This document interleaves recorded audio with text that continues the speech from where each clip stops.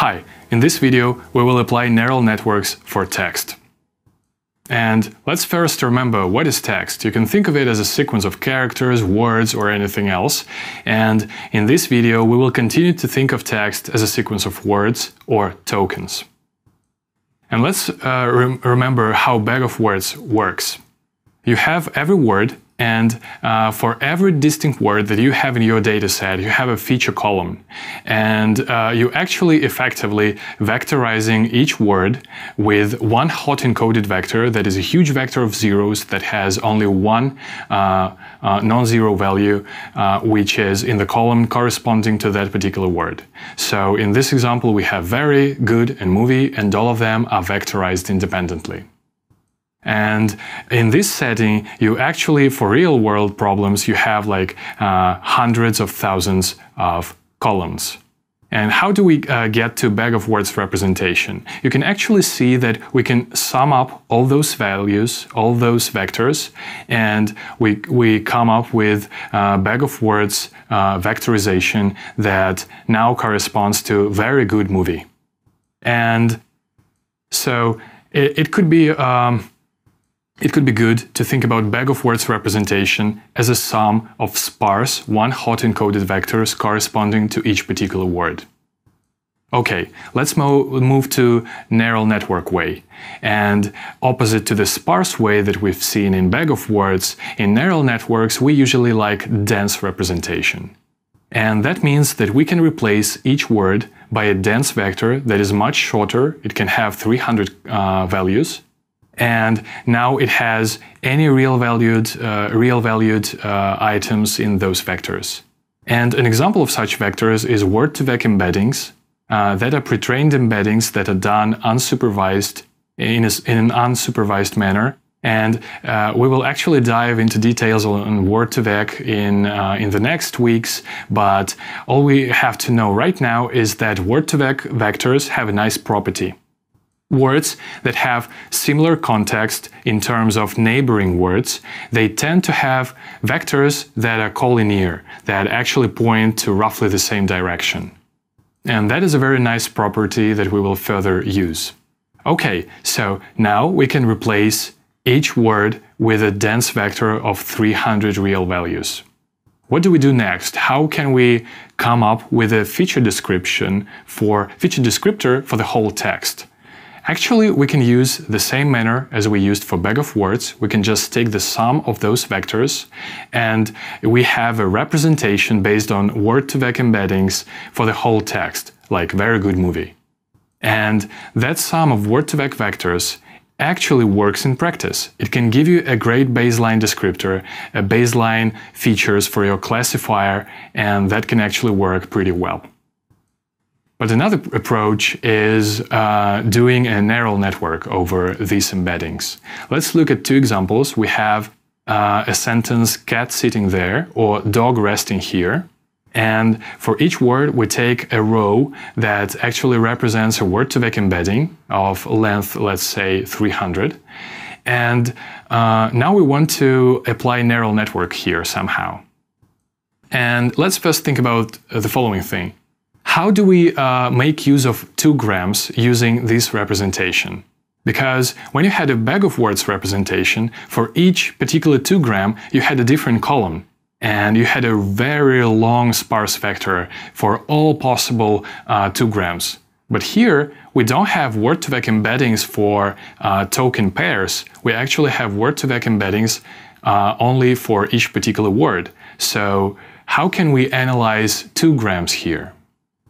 Actually, it turns out that we can look at the pairs of those embedding vectors, and you can think of it as a sliding window. So here in green border, we have first 2 words, and we take their word embeddings, and we want to take all those values, and we want to analyze them somehow with neural network. And for that purpose, we can actually use a convolutional filter that has the same size, that has some numbers.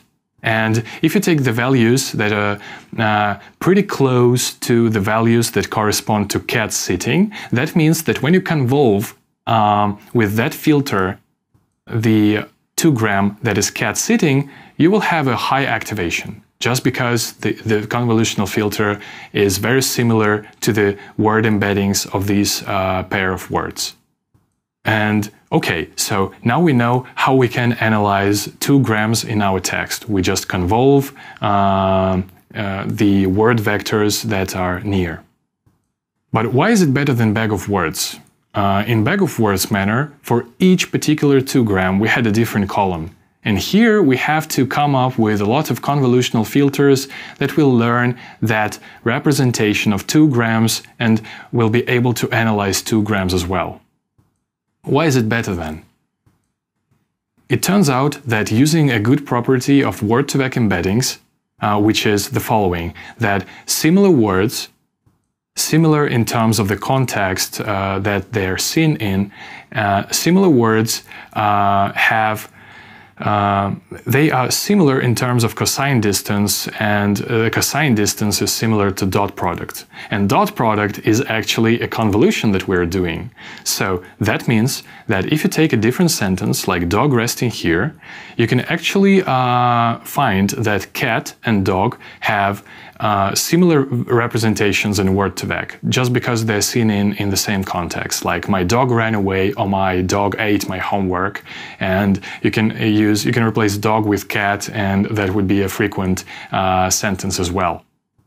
So why a convolutional filter is better? Because you can take an n-gram dog resting, and thanks to the fact that those values are pretty similar to the values of a 2-gram cat sitting, that means that when you convolve it with the same convolutional filter, you will have a high activation value as well.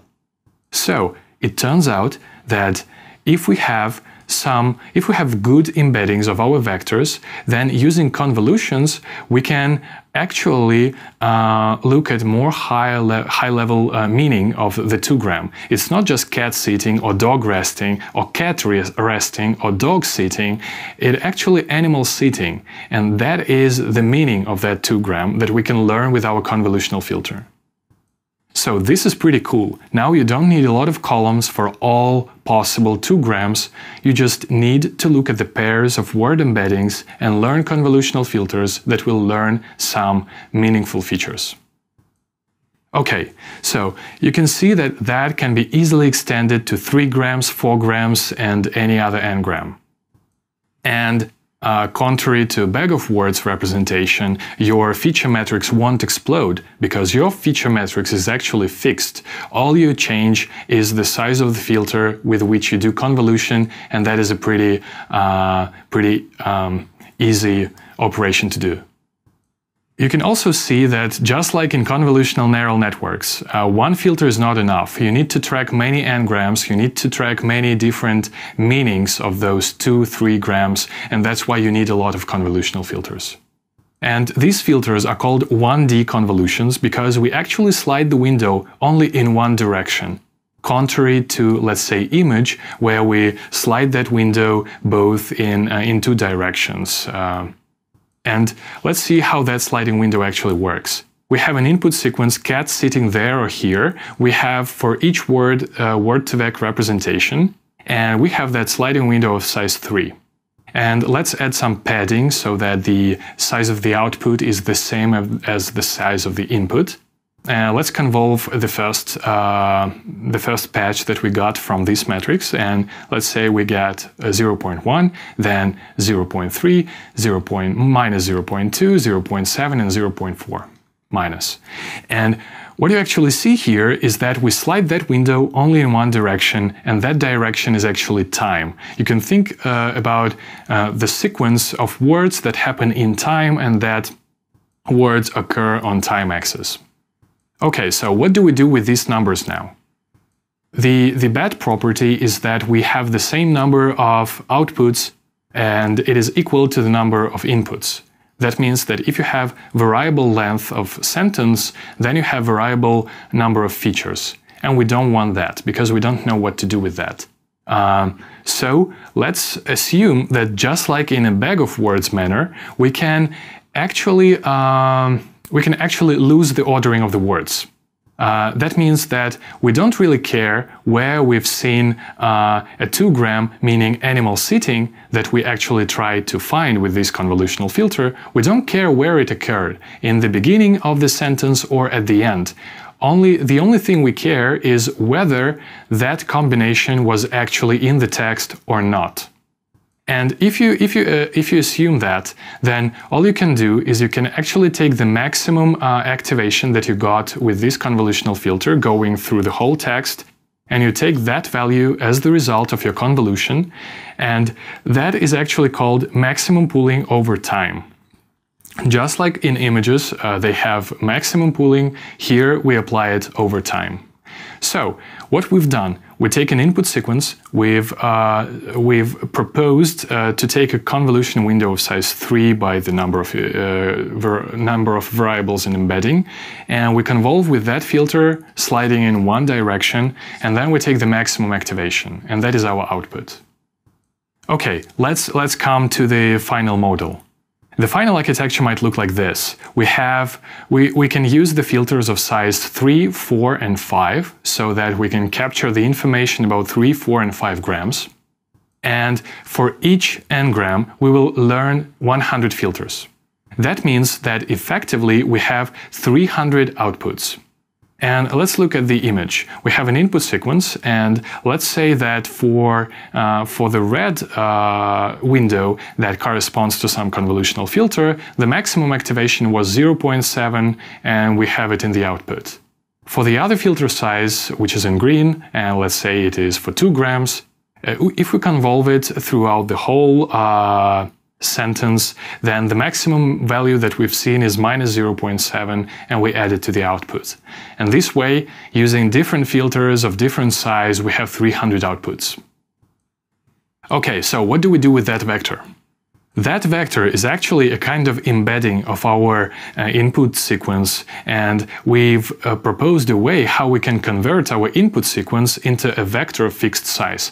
What do we do next is an obvious thing. We just apply some more dense layers, and we actually apply multi-layer perceptron on top of those 300 features and train it for any task we want. It can be either classification or regression or anything else.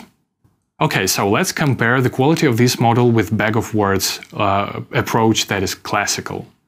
There is a link for to the paper where they've done those experiments, and they have a custom reviews dataset, and they compared their model with naive bias on top of 1 and 2 grams, and those classical model gave 86.3 accuracy. And if you use this proposed 1D convolutions architecture with MLP on top of those features, then you get whopping 3.8 bump in accuracy, and it gives you almost 90% accuracy. And that is pretty cool, because we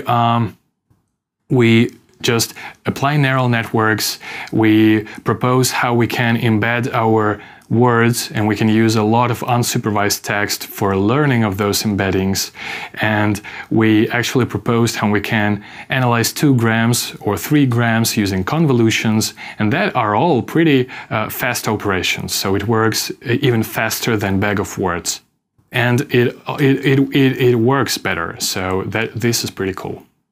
Okay, let's summarize. You can just average pre-trained word-to-vec embeddings for your text. So you split your text into tokens. For each token, you take an embedding vector and you just sum them up. So that is a baseline model, and it can actually work pretty well. Another approach, which is a little bit better, is to use 1D convolutions that we have described. And this way, you train neural network end-to-end. So you have an input sequence and you have a result that you want to predict. And you use backpropagation and train all those convolutions to train the specific features that this neural network needs to classify your sentence. In the next video, we will continue to apply convolutions to text.